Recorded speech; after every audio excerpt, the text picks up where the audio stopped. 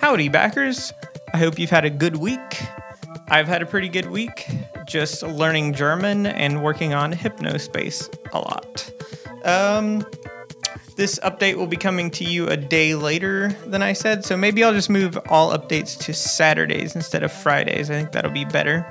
Also, we're moving the stream to Wednesday, so this next Wednesday, I will be streaming again, and if you want to collaborate and help me make a page, it's really fun. I get a bunch of people in Skype, and they all kind of talk into my ear and tell me what to make.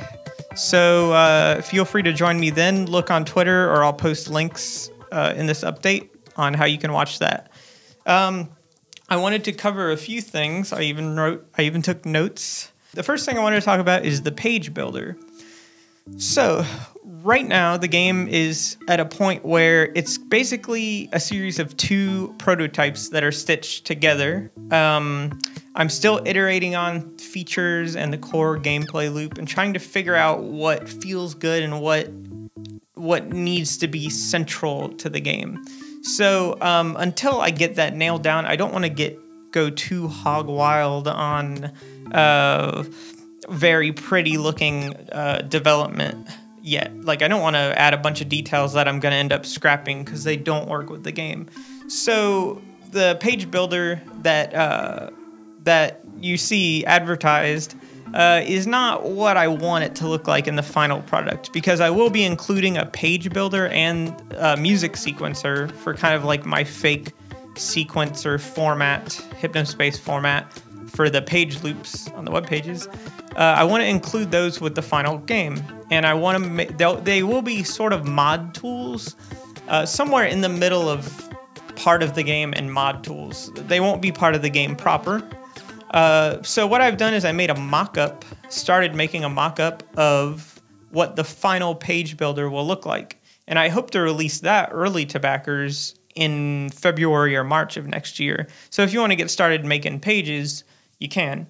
And I need to finish it then anyway, so I can add content myself to the game. Duh.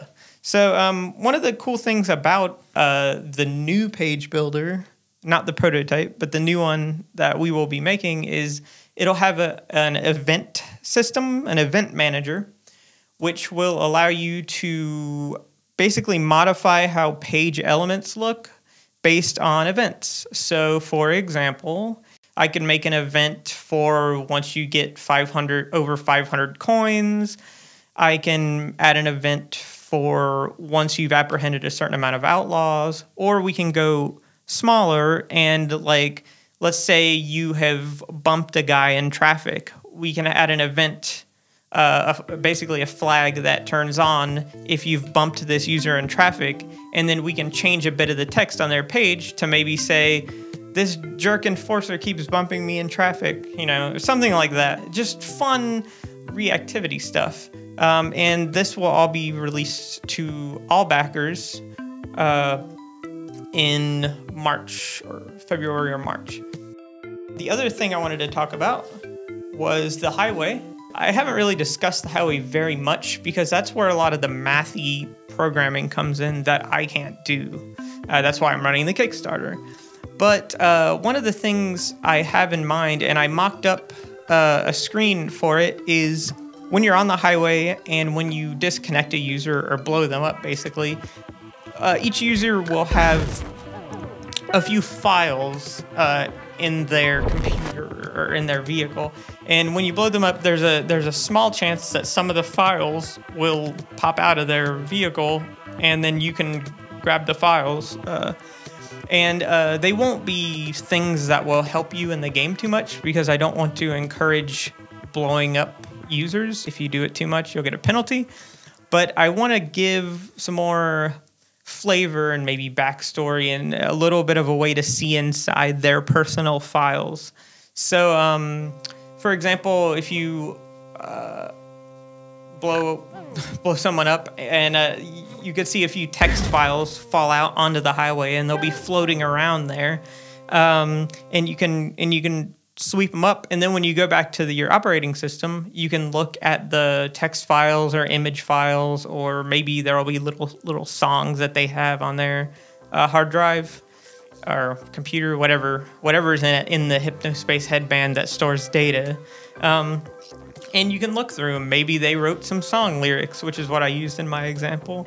Maybe they wrote a poem. Maybe it's just a note to remind themselves to do something. But it'll just be a way to add, to give each of the characters more flavor. And then you could maybe go look at their webpage, and what they wrote in their personal text file or whatever may tie into something on their page and give you more of, it'll flesh them out more. It'll give them more of a sort of a real personality that you could identify with in a greater way. Because what they put on their page is what they want you to see. The things they have stored in their personal, files are things that might be more personal. So obviously, I think that could be fun to mess with. And the last thing I wanted to mention is the UI sound effects and the sound effects on the highway and the soundtrack all follow this motif of 4 notes, and it's G, B, C, B. Dun, dun, dun, dun. And like all of the buttons in the UI, your engine, when you rev up, it plays a higher note in this motif, and when you slow down, it plays the lower note in the motif. And the same when you're flying, only an octave higher. And the coins, everything follows this motif. And I'm planning on having the background music flavor that.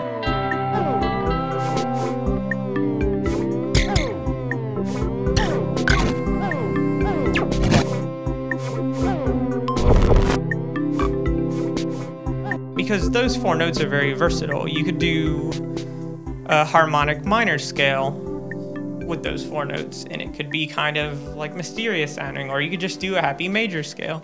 So I want to make the UI and the sound effects all be one of those tones, and then have the underbelly, like the music, help color it. So you can really do a lot with just those 4 notes, depending on what you layer under it. So that was a small detail I thought you guys might appreciate. But yeah, I'm really excited. I'm really having a hard time getting press coverage, which I guess is to be expected for Kickstarter.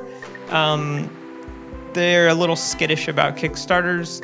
I mean, I would hope that the fact that we delivered Dropsy and it was a good game would help us, but it hasn't too much helped us get too many responses. I think there's 1 article being written right now. But if you guys know any press people, or you are press people, I would love some coverage. And of course, tweet about it, Facebook about it, whatever you can do. I would really appreciate it. I'm having a lot of fun making the game, and yeah. But yeah, on Wednesday, I'll be streaming, and come join me. Ciao, guys.